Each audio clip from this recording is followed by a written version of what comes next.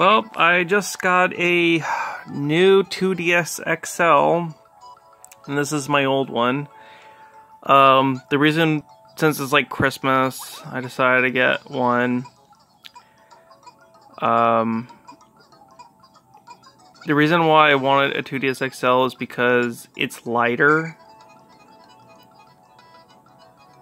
It's a lot lighter, and it feels good on the hands. I tried it, and I played like Metroid Samus Returns on it, and I could actually play that game because like when I play it on my regular 3DS, my hand, it's kind of heavy and it makes my hands tired out.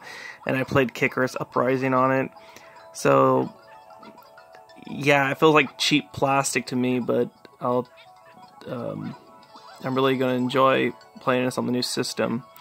And this 3DS, I'm probably just gonna keep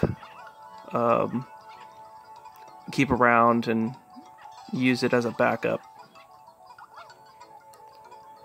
So I just recording this animation because I only seen it once.